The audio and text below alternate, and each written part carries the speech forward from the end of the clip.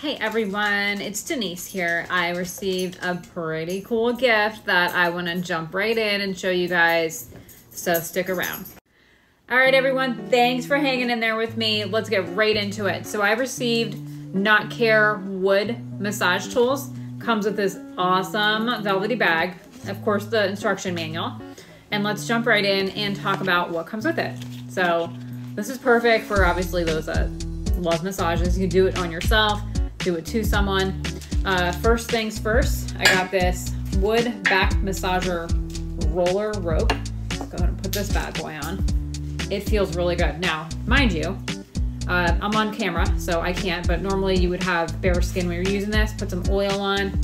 Feels really good. Go all the way down to your lower back. Put that on. And the next thing that we have here, and this little guy is called the octopus. I can see why it gets its name, right? So this would be used on shoulders, back, arms, and legs. And again, use a little oil when you're using it. So I'll just show you for the sake of showing you this, but with some oil, just kind of rubbing it on your arms like this. We're just showing you demonstration here, okay? And then also have, this is called the Swedish cup. Pretty cool, huh? So this one here is used on thighs, back end, abdomen, and your back. Again, you would want to use some oil when using it, but let me just go ahead and show you here.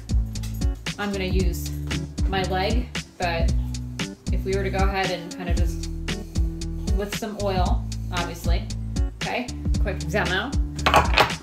And then what do we have next? We have the roller, the cube roller. This also would be used on your, let's see, your thighs, your back end, your abdomen, and your arms. So let me go ahead and show you guys on my thigh, again, with some oil. It feels really good. It actually feels like knuckles against my skin. All right, let's keep going.